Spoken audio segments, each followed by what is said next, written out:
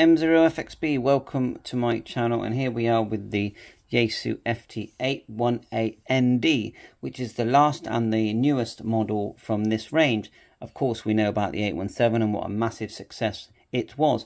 Now, what is the difference between the 818 and the 817? Well, it has a TXCO oscillator that you get for free, which has been built in. This one can transmit when it has a 13.8 volt supply, 6 watts. I know that the design underneath the cover has been improved to, prevent RF leaking from one part of the radio to another. And this is the ND model.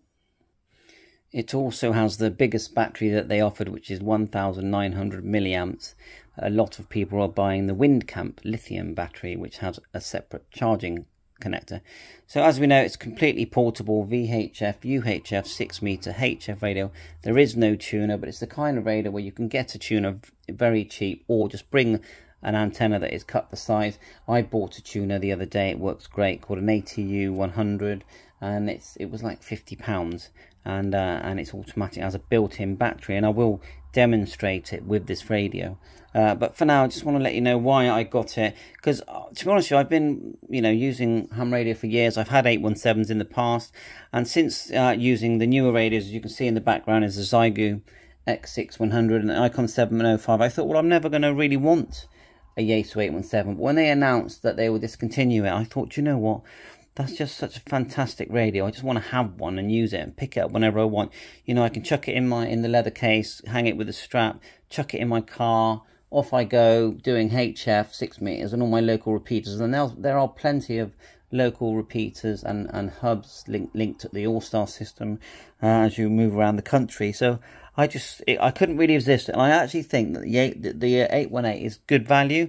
£600, you think, whoa, £600, that is a lot of money. But it's actually not for what you get. You think about things like the Xiegu, that is a fantastic radio, and I highly recommend that as well. But in a different way, it's a different experience.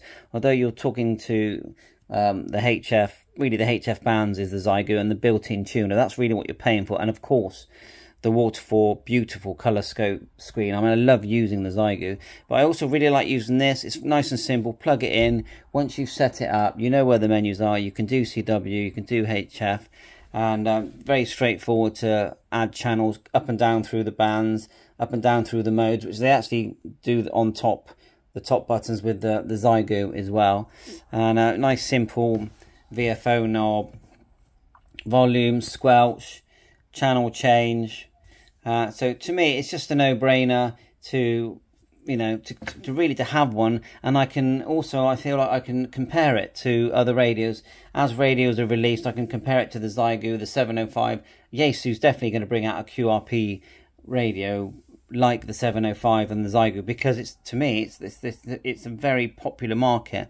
And which they've now announced that they've discontinued the 818, 817, well, there's a big gap in their product line. So I know they said component shortages, and maybe that has caused them difficulties to carry on building the 818. But there's plenty of other components out there which they can use to build a lovely new 705 type radio. I got a feeling it has to look like, if we grab the 705, it's going to look like these, isn't it? Let me just turn them on and then show you it. Coming back here, it's going to look like these. It's going to happen, because the market is there, and they are ham radio builders, and of course they want to compete with these and the other radios that are going to come out like these. So that's it. Thanks for watching my channel, and that's just my take on the 818. Get a new one, because if you're going to keep it forever, you may as well get that new experience. Pay £150, £200 more, get a new one and enjoy it. Or if you just want to have one, but you only want to spend probably only around £300, get an old 817. So bye for now, 7.3, all the best.